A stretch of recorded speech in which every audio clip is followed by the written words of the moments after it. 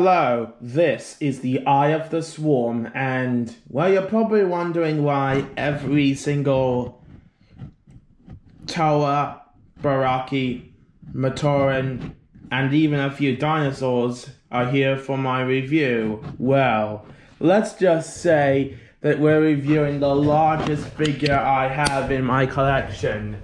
Behold!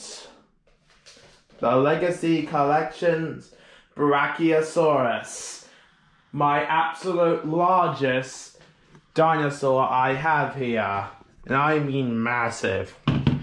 So big, in fact, that Tarkadox, who is the tallest of all of them, of my barnacles I've shown currently, if I have his head straight up, barely covers its knee, its legs, its front legs, which are the bigger the two for some reason.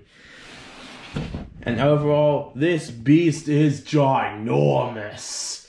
A legend upon itself. I think it has pretty good scale.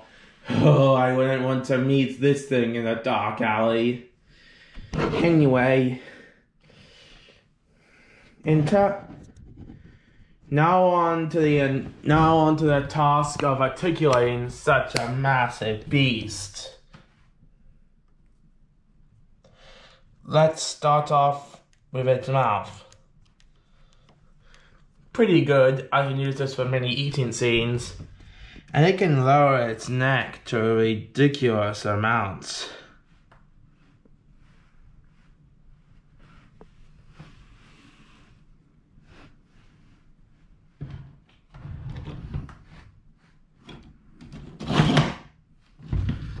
See, and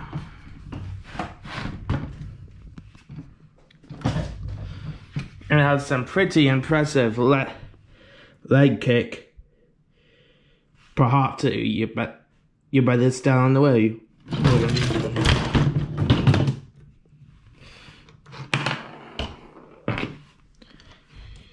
Epic, don't you think? Anyway, onto its legs.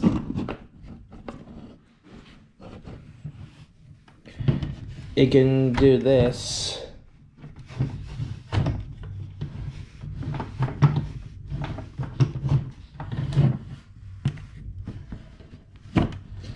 It can extend its leg this far. And it cannot do anything back. Though it can do its back leg pretty far.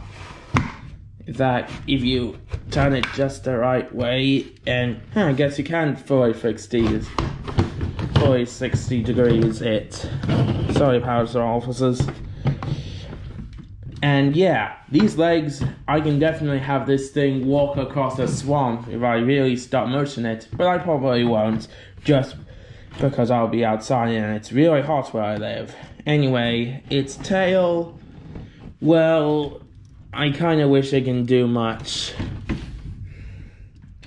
but I think it works pretty well, and overall, yeah, this thing is a titan, even if it's not called by that.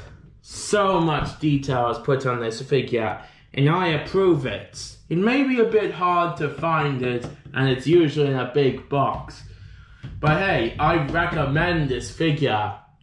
Especially if you want to have it accurate to the films. You will be seeing this guy in a few other films, but due to its rarity, you won't see this dinosaur that often.